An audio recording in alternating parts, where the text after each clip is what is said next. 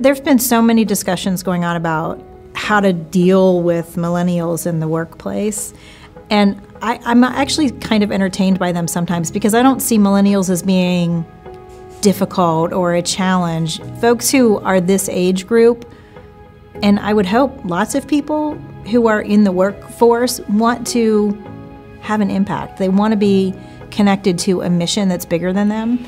And that's probably, I mean, for everyone that comes into our organization, whether they're technically considered a millennial or not, everybody shares this belief in the mission. This belief that, what if we could really do this? What if we could take corporate America and they could become much like a startup? People could be entrepreneurial. And when we think about entrepreneurial, we really think about people who are able to bring their ideas and bring their energy and bring their gifts. So everybody who comes to work at the Garage Group has this heart for our mission.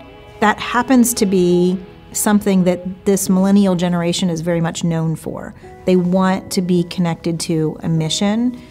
We don't manufacture that in order to please the millennials. That would be kind of backwards. We have a mission for our company, and the workforce of today loves that.